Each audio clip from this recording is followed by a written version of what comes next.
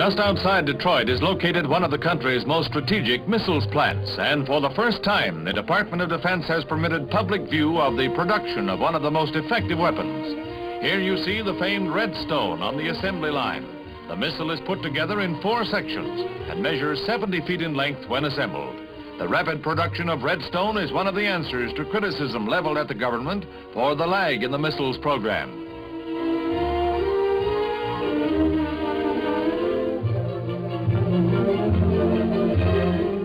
Although the range of Redstone is still an official secret, it is believed to be upwards of 500 miles.